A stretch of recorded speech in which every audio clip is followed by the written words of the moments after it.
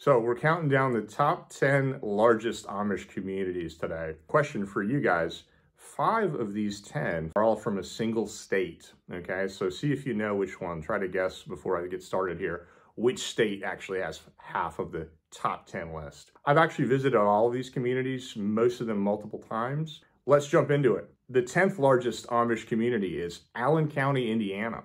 I actually visited this community way back in 2006 for the first time. The Amish here, they're from a group called the Swiss Amish, and there'll be a little bit more about them later. So they were a little bit harder to make a connection with. I don't want to say they were rude, but especially compared to other Amish from other parts of Indiana. And that's just the way it is with some Amish communities. Some Amish communities are known to be very kind of friendly and open to outsiders, and others less so. But I did meet some great people here, and really interesting place. People love to build homes with brick here for some reason. It's really popular. So it gives the homes kind of a really, I don't say fancy look, but just a distinct look that's quite different from Amish and other communities. The 9th largest Amish community is Mifflin County, Pennsylvania. Have you ever seen a yellow buggy before? Now, if that sounds crazy, well, if you go to Mifflin County, you'll see yellow buggies, and you actually see buggies in a couple other colors too, black and also white. That's actually the logo for this channel is taken from a photo from this community. It's a large valley where the Amish live here. The official name is Kishacoquillas Valley, but people call it Big Valley, just for short, and you can see why if you look at that name. So you have 3 groups called the Nebraska Amish, the Byler Amish, and the Reno Amish. The 8th largest Amish settlement, Arthur, Illinois.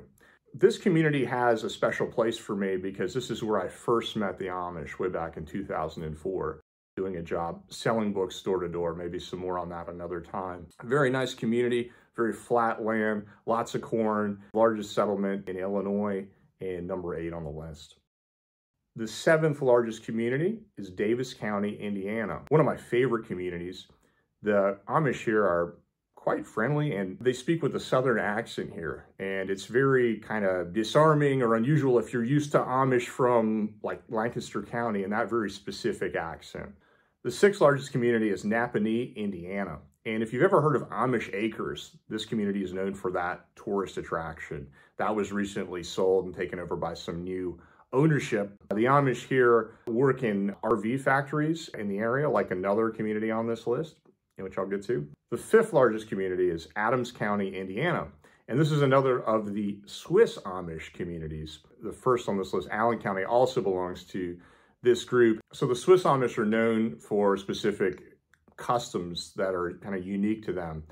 In this community, they only drive the open buggies, so you're not going to see the closed top buggies in almost all the groups. So there's maybe a little bit of an exception there, but that's the standard for the Swiss Amish. They speak a German dialect, a Swiss-based German dialect that's different from the majority of the Amish.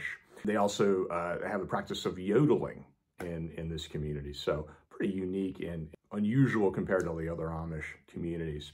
The 4th largest Amish community is Geauga County, Ohio. I have a funny story. I actually sold books in this community as well, and it was in April, and I got caught in a lake effect snowstorm.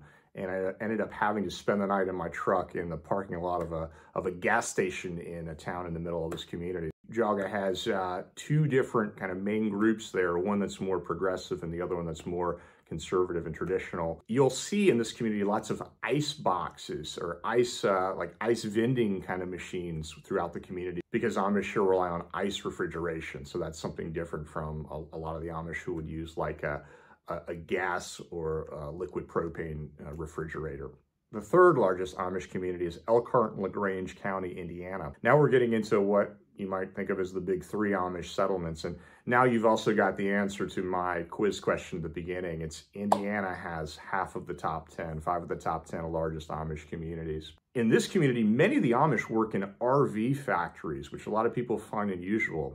It's kind of funny to think of Amish building RVs, but it's a very popular occupation for Amish here. Elkhart and LaGrange County is considered a pretty progressive Amish community. One interesting thing, the buggies here, I think these are some of the brightest buggies I've ever seen in my life. They're very well lit up at night. Now, not all of them, but strobe lights and flashers, and they take that aspect of road safety very seriously. The 2nd largest Amish community is Holmes County, Ohio. And that also includes neighboring counties, Wayne County, Tuscarawas County, Coshocton County, part of Stark County.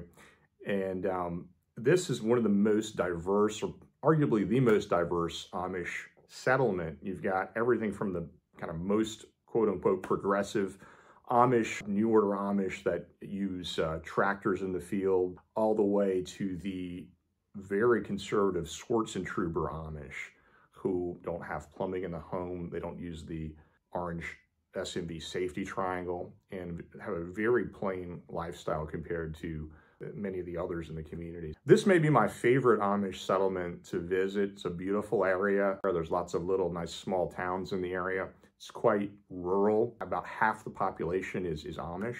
Quite hilly, especially as you go further south. And of course, just the very many different Amish groups makes it a very interesting place. Finally, the number one and largest Amish community is Lancaster County, Pennsylvania.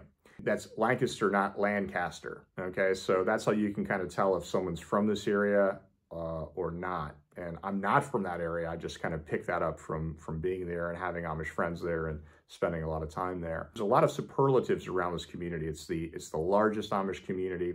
It's the most visited Amish community, probably the best known Amish community, the oldest Amish community. A few things about the Amish here. The Amish here drive gray top buggies. You'll know Lancaster Amish often by their last names because they're very specific last names that are common to Lancaster County, like Stoltzfus, which would be the most common name, Lapp, Zook, King, Reel, Fisher. Those are names you either see here generally, or if you're in another area, it's a community that's come from Lancaster County. So if you're like in Indiana, there's a couple of communities that came from Lancaster, so you'll see those last names there, and that's a definite clue that they are connected with Lancaster. Beautiful area, picture-perfect farms, very historic area, and very popular, as I mentioned, to visit.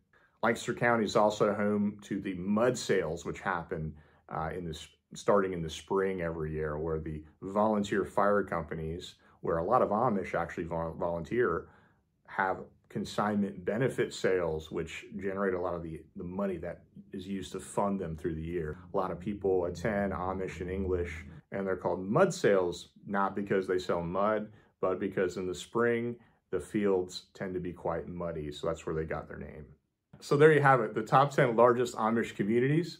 We'll be doing more videos on Amish communities, Amish culture, Amish beliefs, other topics. Subscribe below, give us a like, give us a comment, and I'll look forward to seeing you next time. This is another of the so-called Swish Amish.